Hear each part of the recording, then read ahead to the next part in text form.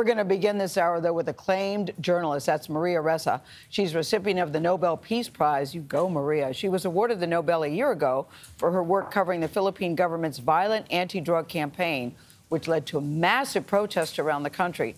Ressa became a target of then Philippines President Rodrigo Duterte. For 6 years, she has defended herself against criminal charges, including alleged cyber libel for her website's reporting.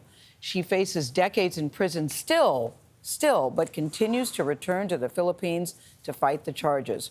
Ressa's new book is called How to Stand Up to a Dictator, The Fight for Our Future. So it's a memoir of her early life and her career and a call to battle against the lies and propaganda spread on social media. And first, on CBS Mornings, we are so excited and so happy to tell you that Maria Ressa is at our table. It is such a pleasure and an honor to meet you in person. So wonderful. You are such a badass. I have such admiration for you. You're so kind. No, I'm not being kind. Gayle says that. She means I'm speaking the truth, Ruth, because you say you don't really know who you are until you are forced to fight. You said you don't know if you have the stomach to fight. In order to change a culture, they will fight back, but you have to have the stomach. And this is the thing that got me about you, Maria, because I think it's important to set the table with who you are. You say lies with anger and hate spread faster than facts. Without facts, there's no truth. Without truth, there's no trust. There's no shared reality.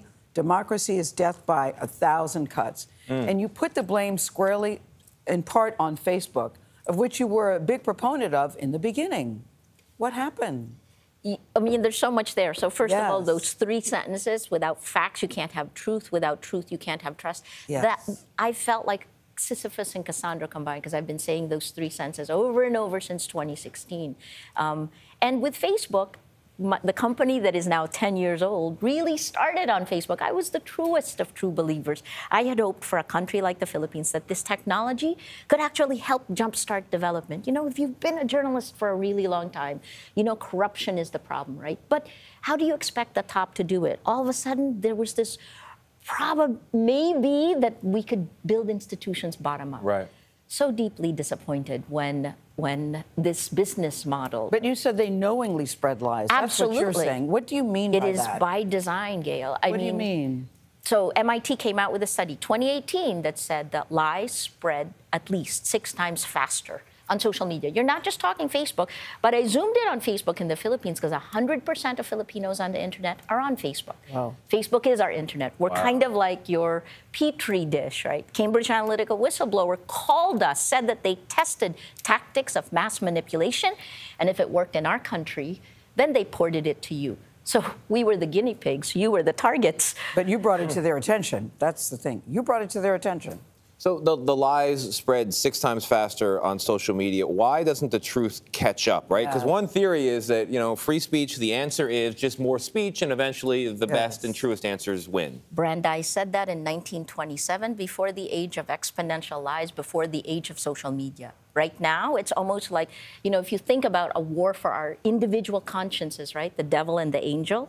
The angel tells you, do the right thing. The devil tells you, you know, do it, do it, do it. Well, what social media did is it gagged the angel and kicked it off your shoulder, and it gave the devil bigger voice directly into your nervous system. Wow. Social media is a behavior modification system. The data shows it, and we are experimented on, like Pavlov's dogs, changing our behavior.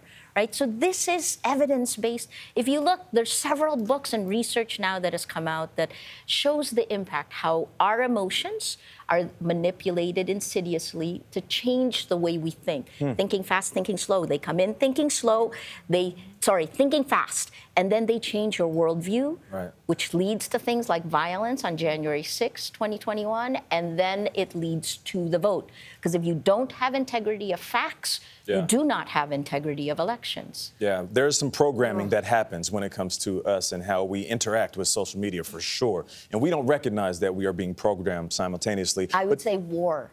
War. Like information operations. We sure. talk about information warfare with Russia and Ukraine, but for Americans, where you have the data released in a 1,000-page Mueller report that no one really pays attention to, that data shows that you were targeted. Things like identity politics, Black Lives Matter. Didn't matter which side. They weren't trying to push a side. They hit both sides. Right. When you say a lie 1,000,000 times, it becomes a fact. Do you think chaos. Facebook could fix itself? It could have, right? And the longer it takes... You say could have. Do you think it's too late? So think about, there's a Yuri Andropov, the former KGB chairman, said this, which stuck with me. Disinformatia is like cocaine. You take it once or twice, you're okay. But if you take it all the time, you're a changed person. So from 2016 to 2022, right? Think about that as like a drug addiction, and we're physically, this is part of the death by 1,000 cuts. In the Philippines, I was thinking about it like, you know, if you get a paper cut, you'll give in, you look away, it's only a paper cut, but you're bleeding out. And you don't know how weak you are. And democracy is weak, not just here, although where you go, we all go, but globally. Yeah. Maria, you say you will not become a monster to fight a monster. And I say this with all respect. I don't know how you are still alive. Your life is constantly threatened. You are constantly in peril. You tell a story in the book where you're sitting on the plane at the airport getting ready to go back to the Philippines, and you're told the minute you land, you will be arrested. You will be illegally detained indefinitely. And before I turned the page, I said, please don't go, please don't go. And you get on the friggin' plane. And you still continue to do that. You continue to fight. And you say you will always fight. Why?